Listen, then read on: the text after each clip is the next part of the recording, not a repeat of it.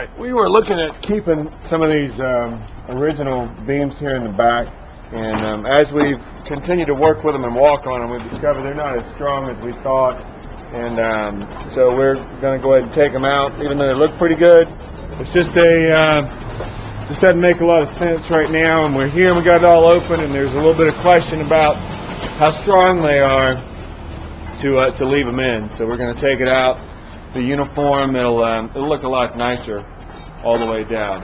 So that's what we're doing now. We're going to take the existings out. And just 3 runs is all it was, and it was only in the 3 center bays. So it's not a lot, but I think when the final product is put back together, it'll be a lot stronger, and it'll look a lot better too.